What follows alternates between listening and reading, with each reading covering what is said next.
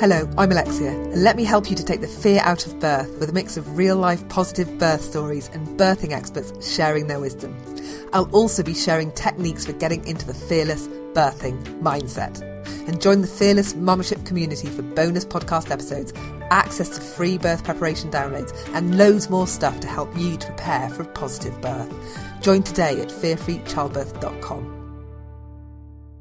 Hello and welcome back to the Fear Free Childbirth podcast. This is me, your host, Alexia Leachman. Thank you so much for joining me today. Now, in today's episode, I want to talk to you about how you can reduce your fears.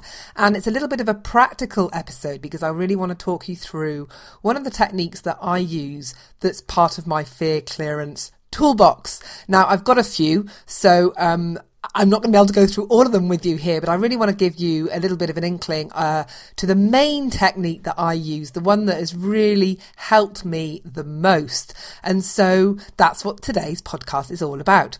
Now, the first step with clearing your fears is knowing what your fears are. Now, it might sound really silly for me to say this, but many people aren't really that clear about their fears. For some people, it can be a little bit nebulous, if that makes sense, a little bit like this big murky mess that kind of hangs over their head, but they're not really clear on what those specifics are. And I know, because this is something that I went through when I was tocophobic and when I was pregnant in my first pregnancy, I felt like there was this big cloud of fear, and I really wasn't sure much more than that. It was just, well, I'm fearful of birth, and that was it. I really wasn't sure what it was about birth that I was afraid of. And so this is why I'm asking you to really sit down and think about your fears, because it's only when you start looking them in the eye, it's only when you start really focusing on what they might be that you can have any hope at all of moving past them. Now, sometimes just the act of writing them down, of having some clarity and self-awareness about your fears, that alone can already start to reduce them, because you know, the minute you start writing them down, you look at them and go, what? Why am I scared of this? This is crazy. And so you might realise that actually they're not worth your fear. You know, there's only so much fear we have to give in the world. So sometimes you might decide that this is not worth you giving your fear to. So the first thing to do is really to sit down and sit with your fears and write them down. And one thing that I find is that the minute you start doing that, a lot of them become more clear. They suddenly start appearing. The minute you start focusing on them, you're suddenly becoming aware of them. You might sort of ask yourself the question, and that's why it's really important to sit down and write your fears down, because you're making a real clear signal to your subconscious that you're trying to tackle this and you want to sort it out. And so your subconscious will then start loosening its grip on your fears and letting them float to the surface, and then you'll become more aware of them, because at the moment it's possible that a lot of your fears are buried quite deep within. Now, I know with a lot of the work that I do with pregnant women, with fearful pregnant women that are preparing for their birth, is they first start working with it and they're like, oh, well, I'm not too scared about things. I'm got a little bit worried about this and that. And they sort of don't sound too fearful. However, the minute we sort of start working on stuff, lots of things start popping up because it's actually just been buried beneath the surface. Or another thing that happens is as the women get closer to birth, as the pregnancy evolves and moves forward, suddenly things start coming up to the surface because it's getting more real. So whereas in your first trimester, you might be sitting there thinking, this is amazing, I'm pregnant, I'm full of joy and happiness of the world. And then the reality kicks in. And in your second trimester, you start thinking, oh my goodness, this is real. I'm going to have to deal with X, I'm going to have to deal with Y. And suddenly you start worrying about stuff. But also, as your bump starts showing, there's going to be loads of horror stories lurking around you as people start telling you about their awful pregnancies. So suddenly you might have these fears come in that weren't there at the beginning. And that's not because that you're making yourself scared or whatever. It's just because as something is coming closer, it's becoming more real, things are coming to the surface and you're thinking about it a bit more. So why not take control of that process and actively try and seek out your fears and understand what they are as early as possible so that you can do something about it. Anyway, so that is step one, basically. Identify your fears. And this is why it is such an important step. And like I said earlier, you need to sit down, take a quiet moment and take a notepad and write this stuff down. And I like to think of my fear clearance list as a to-do list. So you need to keep it really concise. You need to, when you write a to-do list, usually you just write bullet points, like 5 words or something. You just say, hey, do the washing, put the ironing on, or go and fetch such and such in town, or, it's kind of a short thing that you go, yep, that's what that is. So this is what you need to think about when you're writing your fears out. What you're not writing is, well, I have a fear of childbirth that makes me feel X, Y, Z, and then this happens, and then this happens, and blah, blah, blah, blah, blah. Because then you've got this crazy long sentence that we can't work with. You need to be really specific. So, for example, I had an email from a lady today, and she's like, well, I don't know how to do this because my fear is a fear of not being able to handle childbirth, including panic attacks, management of sensations, feeling out of control, blah, blah, blah, blah. You see, that's a really long thing to name as your fear, when actually what she's written is not being able to handle childbirth, which is a fear of childbirth. So it's write down fear of childbirth.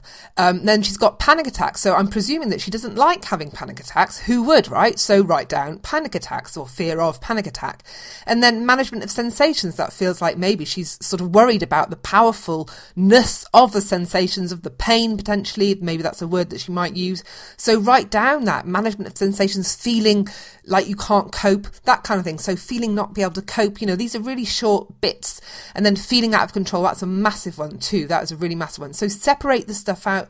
Don't bundle it all together. Really try and peel it apart to its sort of most specific singular thing, if that makes any sense at all. Anyway, so back to how to clear your fears. Now, the second step is get a copy of a technique that will help you to clear your fears. Now, there are lots of techniques out there, but I have got my firm favourites. Now, in my Fearless Birthing Academy, which is my online programme for women that want to clear their birthing fears and have an amazing pregnancy and prepare for a positive birth, or have the positive birth, actually, not just prepare for it, but actually have it.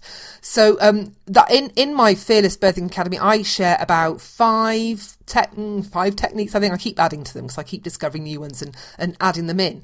And there's one technique that kind of dominates as being my go-to preferred technique that I use mainly for everything. But it's quite a meaty technique, so I'm not going to be able to talk it through in its entirety right here. But the main technique is the 5-step head trash clearance method. Now, it works brilliantly. It really does work brilliantly.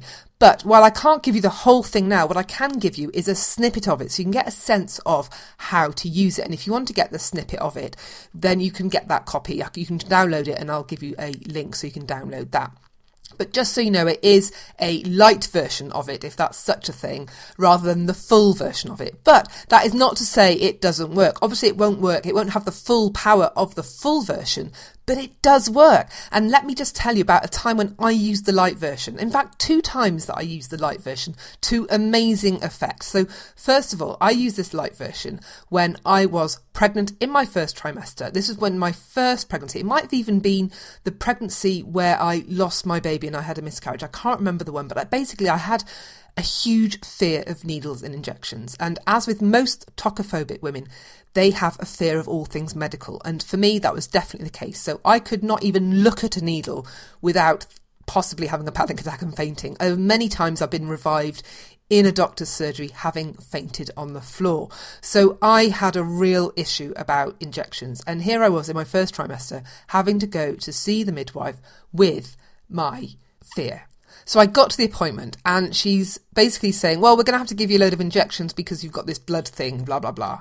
And I didn't hear anything after the word injections, to be honest, because that's when my fear just kicked in and I suddenly was thinking, oh, insert expletive here. So yeah, I was in a right old state. I think my eyes at that point popped out on sticks. And she went, oh, don't worry, it's not right now. I was like, oh, whew. She goes, because we need to get all the needles ready. You need to wait outside. And I was like, what? Get all the needles ready? This isn't a nightmare. So anyway, I went outside to wait while they were getting all the needles ready. And I was in a right old tears, as you can imagine. And so it was when I was first training in this technique. So it's probably my first pregnancy, actually. And I was like, right, okay, if this is any good at clearing fear, then you need to sort this out. I was talking to the technique at the time, like pointing my finger in the air as if say, come on then, show me what you're made of. And so that's what I did. I sat down in the corridor while they were getting all the needles ready and I worked on my fear of needles and injections. Now, I didn't have time to do the full technique. I only had time to do the light version, which is the one I give away. So that's what I did. And then in about, I had about 4 minutes. This is how quickly I managed to do it. 4 minutes later, she called me in because it only takes about that long, right, to get about 3 needles ready. And she called me in and she said, "Oh, so are you scared of needles then?" And I looked and went, no. And then I thought, oh my goodness, did I just say that? This is new to me. And then I sat down and I saw the needles and I was fine. I was a bit apprehensive because I was like, this is weird. I've never ever been near a needle or about to have an injection and not start freaking out. So I was freaking out about something else, which was the weirdness of this situation, but it certainly wasn't the needles or the injections that was making me all freaky. And so I went ahead and we had the needle. I had the needles done and it was absolutely fine. And that was that. And after that, I had to have a regular injection with my midwife because of this blood thing. And every time it was completely fine. And in fact, one of the midwives said to me, "You've got to be one of the most relaxed people I've ever given an injection to." And I was like, you are kidding me. Seriously? Like, is there a camera hidden somewhere here? And so that is basically what happened when I used this light version of the technique. So I'm just sharing that with you because what I share is, even though it's not the full meaty version, it certainly can help you. And the other time that I use this light version is a super, really useful time that I think you will definitely want to know about. And that was in between contractions when I had a fear of the pain of the ring of fire. Came out of nowhere when my baby was crowning. And that's when I used it again. And it worked brilliantly then too. So this is what I'm sharing with you, is the light version of the 5-step head trash clearance method. Now, once you've got your method, I'm going to talk you through, there's a few steps in there that I'm just going to talk through really briefly because I don't want to go into too much detail right here because I've been talking already way too long. But basically it starts off with step 1, which we've done already, which is identify your fears. And then step 2 is you've really got to tune in to your fear. You've really got to kind of tune into it and see how it makes you feel. What do you notice in your mind and body when you think about this fear? Like, how do you know you're scared? What is it that's happening in your head or in your body that's telling you that you're scared? And so this is really important. This really helps to raise our self-awareness about fears, because as we start tuning into the mind, we tune into the body, we start to become aware of when we are becoming fearful. And that really helps us to sort of manage our fears much better. So a really important part of this process is to really tune into your fear and notice how it's making you feel in both your mind and your body. Have you got thoughts racing in your head? Have you got loads of images flicking around in your head, like worst, big scenarios of all the worst possible things that could happen with your fear coming true in your head? Have you got voices in your ears shouting, this kind of thing? Are you noticing tension anywhere in your body? This is the kind of thing I mean when I'm saying tune in to how your fear makes you feel. And then you've got to rate that out of 10, because I'm a numbers girl. I used to be in business, I was in the corporate world, and I like to measure things and I like to know if it works. And if it doesn't work, then I stop using it. And the reason I'm still using this 5-step head trash clearance method is because it works amazingly. And now I know that because I'm measuring it all the time. And that's why I'm asking you to rate it out of 10. So that's why I'm saying rate this feeling out of 10. When you think about your fear, how scared are you of this out of 10? 10 being utterly terrified. You can say 14 if you want, or put it at 7, whatever it is. If it's only a 2, then why are you working on this? It's probably not even worth worrying about. So really, number it, get a number, put a number down, and then you work through the steps. Now you get some mantras as part of this technique. And the light version only contains 2 mantras. The full version contains 10 mantras. And so what you're going to do then is insert your head trash into the blank space that I've put in the mantra. So you get this as part of your download. There'll be a blank space and you can put your head trash in it. That's why I'm saying keep this stuff simple. Keep it really simple, because you're inserting your head trash into a sentence. So if you've already got a sentence to start with, it's not going to be workable. It's just not going to be workable. So keep it simple. So fear of childbirth, fear of pain, that kind of thing. And then you clear it using the technique that I shared with you. It basically involves applying pressure on some acupressure points on the body while you're saying these mantras. And that is basically it. And then at the end of it, you rate it again and see how you've done, see how much it's come down. Now, obviously, with the technique that I'm sharing with you for free, you might notice a complete clearance, which is what I did when I did my injections fear, and when I cleared my fear of the pain in the ring of fire, that completely cleared. But if it hasn't, it probably means you need the full technique, which I'm afraid is not free yet. That's part of my training in the Fearless Birthing Academy. But if you've noticed some difference using this technique already, then that might be something that you want to consider. So that is basically how you can go about clearing your fears. Now also, I've also got a 3-part video series that shares another snippet of a technique that I use that is really great to use before the 5-step clearance method. And it really does help you to shift your perspective about fears and really kind of think about them in a very, very different way. And if you want to get hold of that technique, then you can sign up for my 3-part video series anywhere on the website. There are little banners everywhere where you can just sort of sign up for it and it'll come straight into your inbox. There's also a box in the show notes for the episode for this podcast that you can sign up for straight away as well. So that is basically how I would go about clearing fears. Now, of course, there are many, many other techniques out there that you can use to clear fears. This is not the only ones what I've shared with you are not the only ones that exist, but they are the ones that I've used and that I've had results with. I've tried a lot of techniques because I was massively fearful, and I'm a trained therapist and a coach, so I've trained in a lot of techniques in my time. The fear of needles and injections, I used NLP on that, which is a well-known technique that many coaches and therapists use, and it didn't do anything for it. I trained with the co-creator of it and with Paul McKenna, who's a reasonably well-known TV personality in terms of hypnosis and that kind of thing. And even while I was able to clear it a tiny bit, it came right back the minute I actually had an injection, so it didn't last at all long. So, I'm saying this from a perspective of somebody that has tried a lot of techniques, and I wouldn't share something with you if I didn't believe in it and know that it worked, because at the end of the day, I just want to share what's worked for me. So that is how I would recommend that you clear your fears. And if you have any questions about this, then you know where to find me. Until next time, bye for now. You've just been listening to me, Alexia Leachman, here on the Fear-Free Childbirth podcast. Thank you so much for tuning in.